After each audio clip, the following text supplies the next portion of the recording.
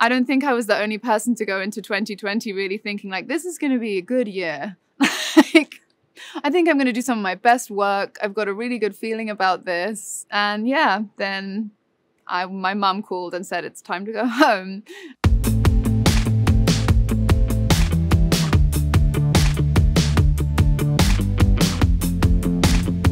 Yeah, basically me and Bill are friends, and he's also really good friends with Autumn de Wilde. Me and Autumn had been talking about Free for a while, and it was a hard one to think of a video for, because I guess the premise of the song is that my anxiety or whatever it is, these intrusive thoughts, they just kind of like are with me all the time, and it's something I've always known. And so we were like, there has to be some kind of constant presence that's always there. And Autumn just went, why not Bill? And it just seemed right. We couldn't really figure out why. We were like, let's just ask him and see if he'll do it. And he just said yes. And you know, if Bill Nye says yes, just like, okay, great, we're making this video. Working with Bill was just an absolute dream come true. Everything he does is so elegant and kind of perfect. So what you don't know is while he's on the phone, he was literally playing my anxiety. So everything he was saying, he was like, right, yeah, we're going through her childhood right now. We are going through something she said to someone a week ago, and she keeps replaying it because she's wondering if she's being weird. Was she weird then? Are they mad at her? We're going through the list of people that could be mad at her today.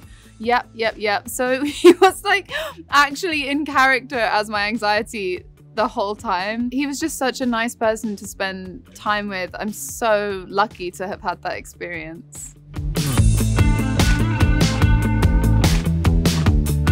When I was making High as Hope, I was experimenting a lot more with basically writing poetry.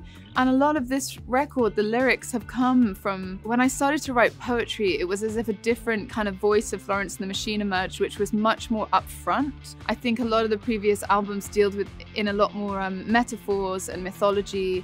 And I feel like with Dance Fever, it's very much a mix of the two. There's mythology, but I think a lot of the upfrontness that came from there was something to me about how a word on paper, it became more visceral to me when I would write poetry, and I thought even less that people would ever see it. So I was just became brutally truthful in a lot of what I was writing, and that kind of stayed. And I think that has led to some of the more kind of upfront lyrics. You know, sometimes I wonder if I should be medicated. There's a kind of little poems I was writing to myself. Again, never ever with the idea that anyone would see them or that I would ever put them in a song. But writing poetry just like really ended up informing how then I went and started writing songs like Free. I was meant to at least write a huge chunk of Dance Fever in March 2020. I flew to New York. I got 1 week in Electric Lady with Jack Antonoff. We managed to write Free, and ironically, Back in Town was the last song I wrote before I actually had to go home. So yeah, Free was actually one of the last songs I wrote before the lockdown.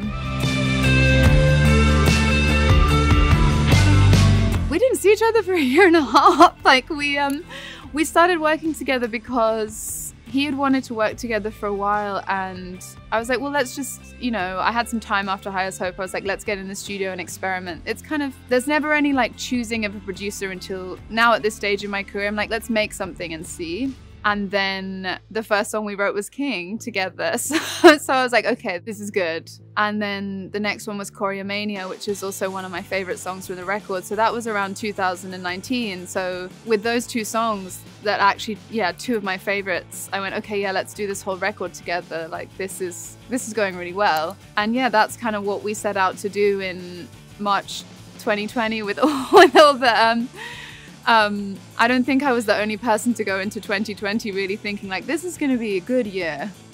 Like, I think I'm going to do some of my best work. I've got a really good feeling about this. And yeah, then my mum called and said it's time to go home. And I didn't see Jack for a year and a half actually. And that's when I met Bayley, and the record just kind of morphed into something different. This record has been kind of like completely morphed and contorted by the times that it was in. Like, I started off with a very analog live record in mind, and as the gigs shut and as live music sort of vanished, the whole ethos of the record like completely changed, and so much more sub-bass suddenly came on and this darker energy emerged.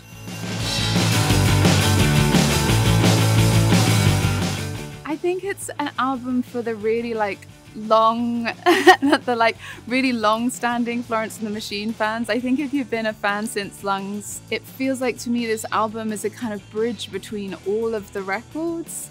I feel like it got to a stage where I was taking elements of everything that I learned in the last 10 years, 10, 15 years now, and kind of refining it and making it the best that it could be. So I think if you have been on the journey since the start, I think there's so many elements from the last, I wouldn't say it's not like, I think with every album I don't try and reinvent myself. I just try and like evolve what I like doing to the best that it can be. And sometimes I feel like that involves a rejection of the past.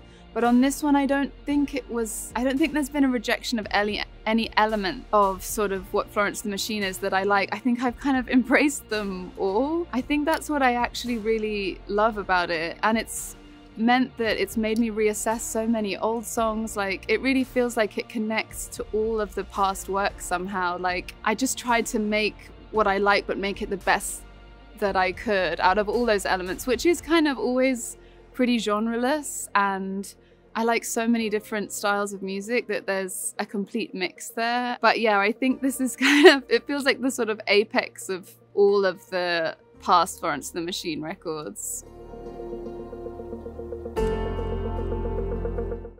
Hey guys, thanks so much for watching. Did you like that video? You can check out more over here. And don't forget to subscribe to iHeart right here.